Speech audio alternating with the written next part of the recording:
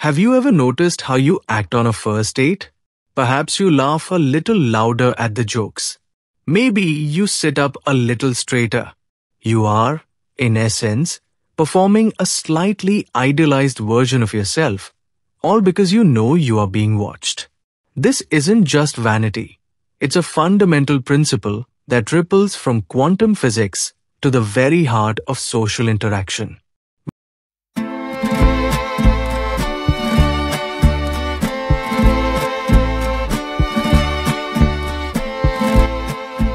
Before we proceed, let me tell you one thing. If you have not subscribed yet, please subscribe. It means a lot to me. And if you have already subscribed, tons of thanks for your support. We call it the observer effect. The act of measuring or observing something inevitably changes it. You can't check a tire's pressure without letting a little air out. You can't see an electron without knocking it off its course.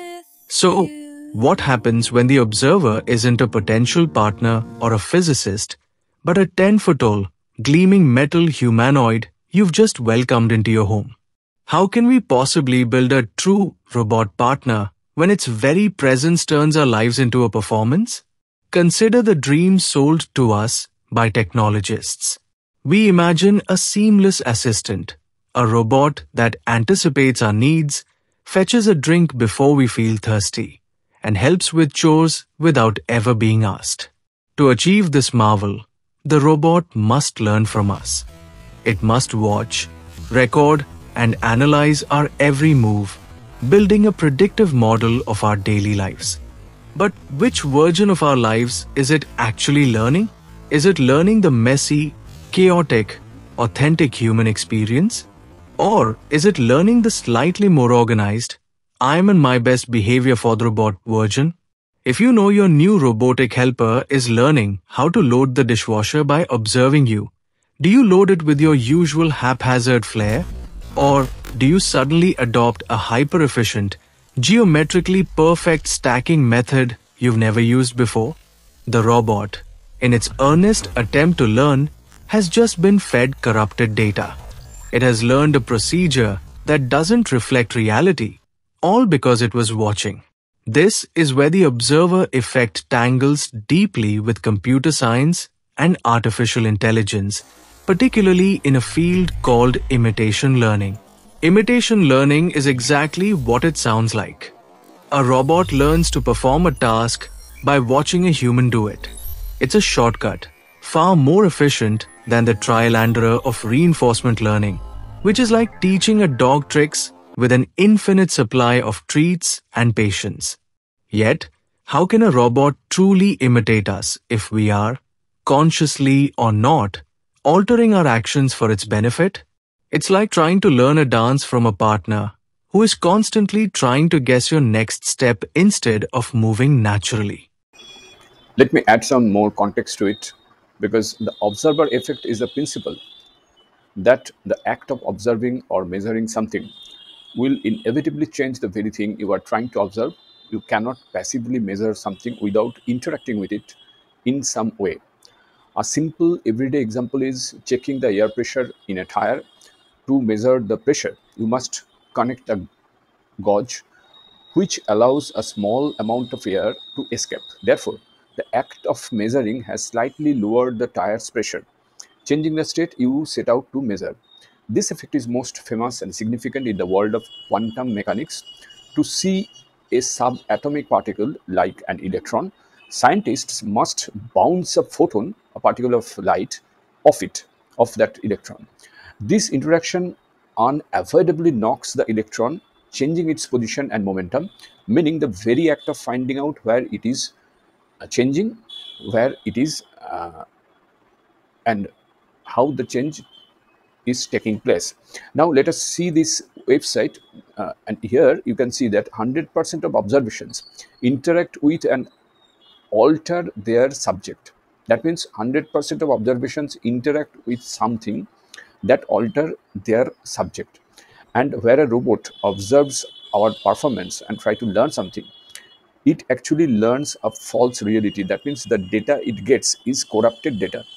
And the data a robot actually learns, this green things, that means the performance data observed, it is 75%. And this one, the light yellow, that means automatic behavior data, which is missed, is actually 25%. That means for a robot to be a helpful partner, it must learn our authentic habits. However, its constant presence means it disproportionately learns from our best behavior. A polished, unnatural performance, it learns how we act when we know we are being watched, not who we truly are. It has a greater significance because the flawed imitation loop, it calls, that means human performs tasks which is altered for the robot diligently observes the performance, robot learns a flawed inefficient procedure, and robot executes the task incorrectly, reinforcing the cycle. That means this feedback loop, this loop shows how imitation learning, a common AI technique, can fall. The robot does not learn our true goal, it just couples our altered actions, leading to a stilted and inefficient partnership. So, the quest for true intent, which is the true intent, that means researchers are developing algorithms to overcome this performance bias. The goal is to move beyond simply copying actions, naive, which we call naive imitation, to understanding the human's underlying goal, that means intent based learning, which is far more robust in real world situation. And you can see this chart where loading the dishwasher, that means here naive imitation sources rate is this one, 45%, and intent based learning success rate is 85%, which is much more. So the same thing happens when we think like making morning coffee or tidying a child's room, etc. The entire choreography becomes a stilted, awkward feedback loop. Researchers at places like Carnegie Mellon and MIT are wrestling with this very ghost in the machine. They design sophisticated algorithms to try and filter out this performance bias, attempting to deduce the human's underlying intent rather than just This copying their observed place. actions.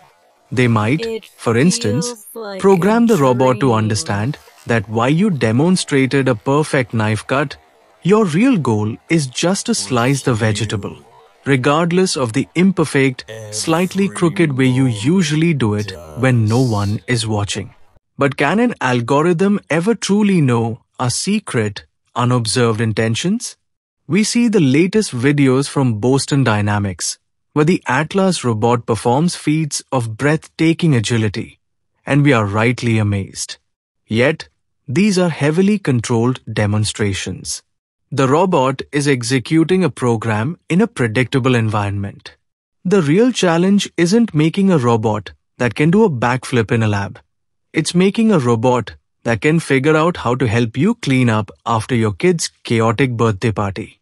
How does it learn what is truly helpful when its very presence makes you act like a more capable, less in need of help person? The robot partner, therefore, is trapped in a paradox. To be a good partner, it must understand you. To understand you, it must observe you.